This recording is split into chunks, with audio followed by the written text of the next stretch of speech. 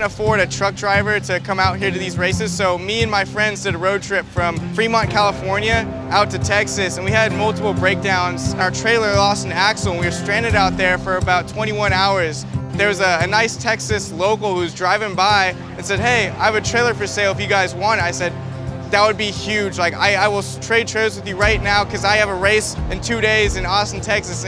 If I leave right now, I'll barely get there on time." I rolled up here Tuesday at midnight, unloaded Wednesday morning, and we're here. And hopefully we're fighting for a top 5 today.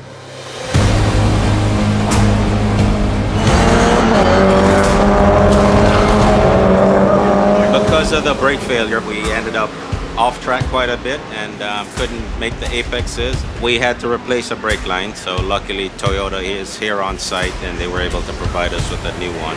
After qualifying, I started 30th place. All eyes on the flag stand as there goes the green, and we are racing here in Austin.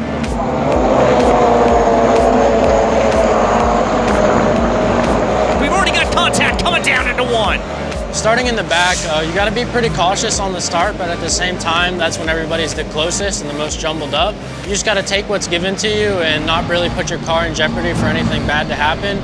I was able to get through the first few laps scot-free and just kept picking them off one by one from there. Let's draw a little attention here. Tyler Gonzalez in 15th position, already up double digits, 12 spots. Remember, he started at the back of the grid here. Your two-time winner from Sonoma. He is working his way forward. I know by lap 2 I was up to 14. Well, he's working on getting his way back to the front, and that's exactly what we focus on here at this point, making a big move down to the inside of Stephen Clements, going down into turn 15, and makes it work. My goodness gracious, Tyler Gonzalez not to be denied here today. There's the 23 car of Tommy McCarthy. He's got the 76 of Stephen Clements right behind him. Oh, that's Stephen Clements. There's another car off to the inside. I believe that's Tommy McCarthy. Cars off, drivers right, drivers left. There's one car stopped on track. So there's definitely been some contact there at the top of the hill. I think that car for Clements just hit at exactly the wrong angle. We had a very fast car, but we struggled to find some clean air. We moved up to 8th place. I was hugging the S's, and I went in a little too on the inside, and I went right into the guy next to me. And I bounced off him and then went into the inside wall. I had talked to him after the race, and I apologized, because this was kind of a risky move for that stage of the race. Elbows are out, and through comes the 57 of Tyler Gonzalez, still trying to pick up spots while he can, edging closer and closer to the top 5. Takes a big lunge in turn 14, and Tyler Gonzalez is on a mission. He is messaging home to Houston because that car is a rocket ship from the back of the field up into 5th place. He is coming for a podium. Oh, it's going to be 3 wide coming down through turn 10, and that is Tyler Gonzalez taking full advantage. That was the latest of the late breakers. Gresham Wagner, after what has to be called a little bit of a rough run there in Sonoma, is going to come across the line as the checkered flag flies and take victory for Tech Sport Racing. I just burnt up my tires trying to get through the whole pack. I knew on the restart he was in about 7th or 8th, so I knew he was going to get up there, and I was thinking it'd either be a blessing or a curse, right? He'd either, get up there and battle with those guys and give me a cushion, or he'd get past them quickly and run up to the back of me. I'm glad we finished 2nd. I think we ended up passing 27 cars. We were here last fall for the Formula One race. She was so enamored by the drivers and the track. Just her excitement is so great to see doing this. I have to go someplace alone, so I don't want to be in the pit. I don't want to have a radio on. I like to have a little bit of space because I'm kind of panicked. I get more nervous than she does. I definitely feel his energy, but I know that I just have to keep it cool. But as soon as you start driving, you just forget everything else. Seeing our cars, when we were developing this program, is just really exciting to see kind of your baby out in the world a little bit. To see everything come together has been great, and to go to these iconic tracks and have the experience with a bunch of amateur drivers to participate in these formats has been fantastic. I'm Spike Kobecker. I've been racing since I was 4 years old. My grandpa got me into racing. He was a car collector. We raced out of back of Grandma's SUV. We put the go-kart in the back and drive around our local track. I'm in a good championship battle right now. I really don't like to focus on championship. I like to focus on every turn, every apex, and every acceleration. What I love about this form, and again, we're talking about the diversity of drivers that we have, and diverse in terms of their capabilities. You have a race, but then you have many races within the race. Tyler Gonzalez has established himself as a real force to be reckoned with. But we've got Spike in there going door to door every lap, but then back in the field, you want to see, you know, the races going there. That's what people love, the personalities. They love seeing the emotion, and I think we're seeing that week in and week out. A little bit of precipitation starting to fall from the skies, and that's going to really change things up. And Kyle, that's going to make me really focus in on one driver in particular that put in a fantastic qualifying run here. Kat Lauren in the 09 Precision Racing LA car, putting that car up into third place. And I think if this rain continues to come down, Kat is going to be one you have to circle big time. It was a really good call made by the team to go on the sticker tires. I was sitting in pit lane and I was like, everyone's on rain tires. This is not going to be good, but track dried up, and so I was able to get a good lap in, but just made a right call. As there goes the green, and we are racing here in Austin, Texas. Tyler Gonzalez cutting through the corner there. We've got one car rounded back. The 76 car, Stephen Clemens, sideways, and there's more in the background as you called it there, DJ. Now up into turn number 8 on the paint. There's not going to be grip there. They touch. The 57 spins at turn 8. And that is your championship leader, Tyler Gonzalez. He's able to catch the car, get it pointed back the right way, but not without losing many positions. He's going to be falling down through the order here, and he is going to have to play catch up. The track was a little slick, and it just rained. The whole field was out there on slicks on a wet, drying surface. I started 8th or 9th. We were racing up the field. I was up in the front of the pack and made some contact, and I ended up dropping way back down the order. And with a pretty heavily damaged car, I was able to race my way back up to 3rd. That's the 09 machine, Kat Lauren, who we talked about at the beginning of the race, finding themselves in a battle right now with Mia Lovell.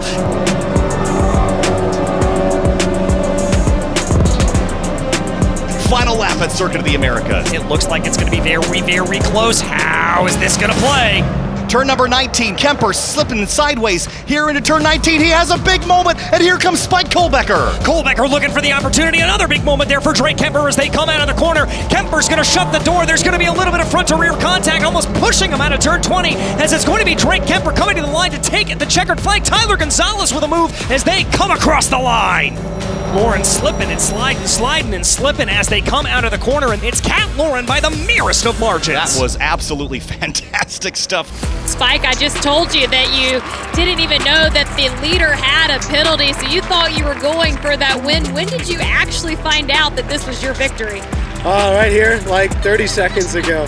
Huge thanks to the fans watching back at home in St. Louis, Missouri, and all around the world.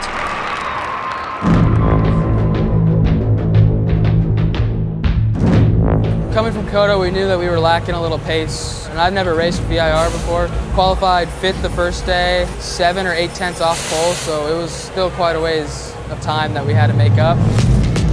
Weisenberg still got overlap here for the left-hander into NASCAR Ben. Will Rogers holds off Gonzalez for 2nd place for the time being. By lap 1, we were up in 4th. Lap 2, we got 3rd, so we were in the top 2 by lap 5. The big beneficiary of all of that battling was Lucas Weisenberg there in that number 46 machine as he continues to press ahead.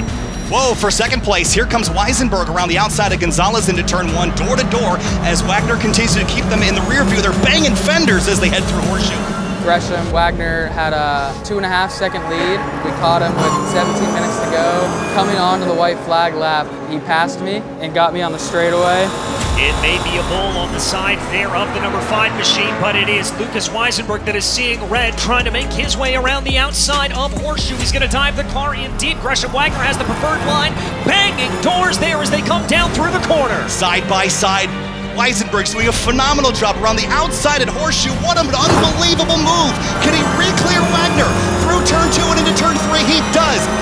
And I went around the outside of him in turn 1 and held it all the way to the finish. He's going to come to the line to take the checkered flag. Lucas Weisenberg, your winner from race 1 at VIR. It was our first win. So it was definitely a hard-fought race.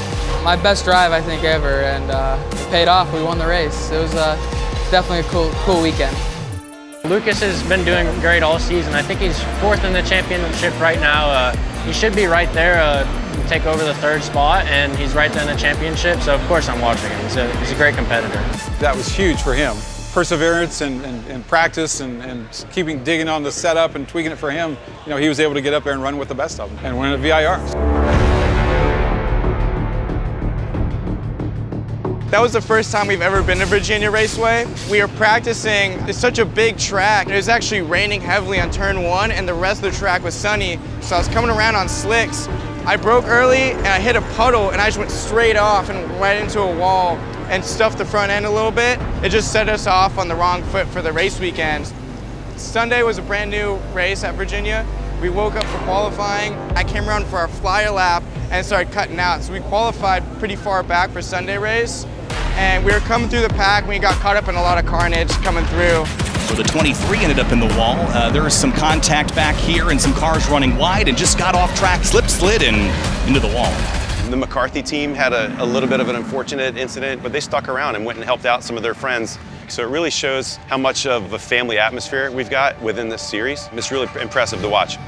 Even though I won at COTA, it wasn't my best race. Virginia, I think, was really my best race, but I led for quite a few laps and had a great battle and really felt that I was on it, doing everything I can do to prepare off the track and on the tracks, and I really felt like I did that at Virginia, even though I didn't finish on the podium.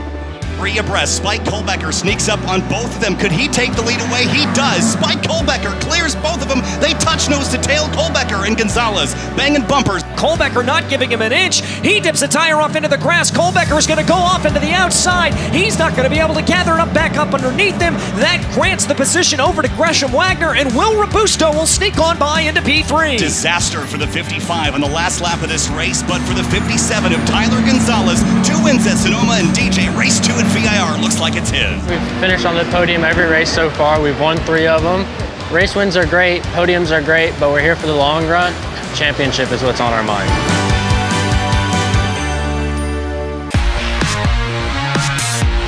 This is a new experience for all of us drivers, to drive at night at a street circuit. This is not a very forgiving track. The key to street circuits is just precision. You gotta hit all of your marks and stay out of the walls at the same time.